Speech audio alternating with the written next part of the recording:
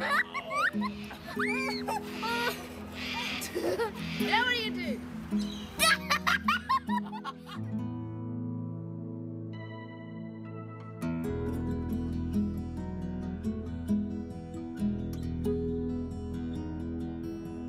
Hi, I'm Desley. And I'm Lola.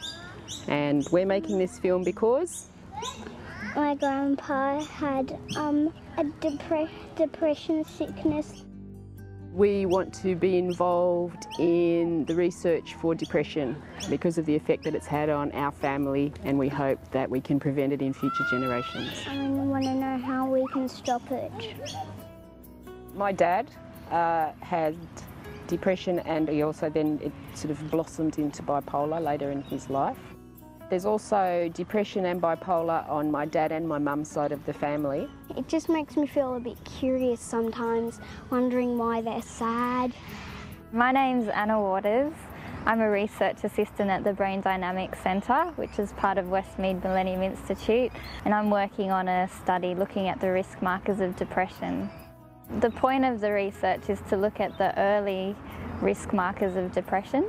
It's much deeper than just the clinical symptoms. It's looking at what is it about biology that makes people vulnerable to depression. And once we've discovered that, then we can specifically tailor interventions that will identify people at risk and be able to get in early and offset the course of depression. For me, the prevention part has got to be far more important than any treatment once the condition's established, so that people don't have to cope personally or as a family member with what it does.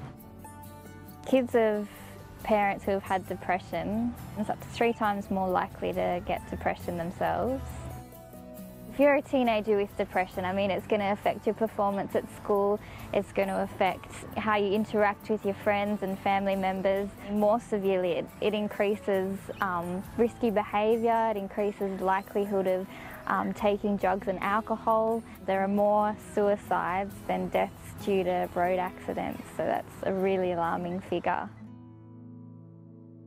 We're trying to make people's lives better. We're trying to help with different illnesses. We're trying to find solutions to major problems that people have in their lives. So your support is really going to an incredible cause.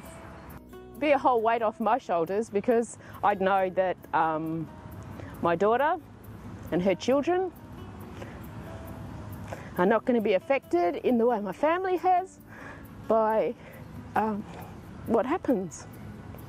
And that would be a big load off my mind.